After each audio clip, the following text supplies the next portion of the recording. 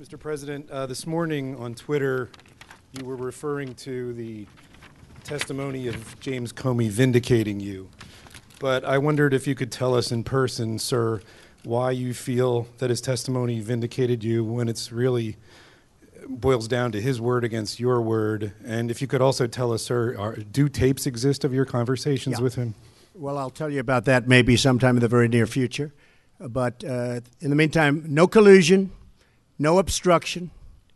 He's a leaker, but we want to get back to running our great country.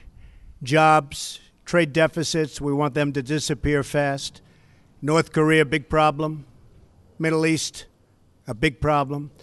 So that's what I am focused on. That's what I have been focused on. But yesterday showed no collusion, no obstruction.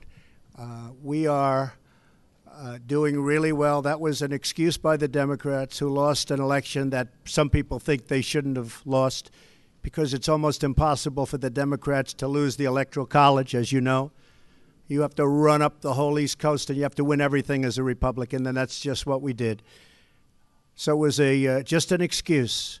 But we were very, very happy. And frankly, James Comey confirmed a lot of what I said. And some of the things that he said just weren't true. Thank you very much.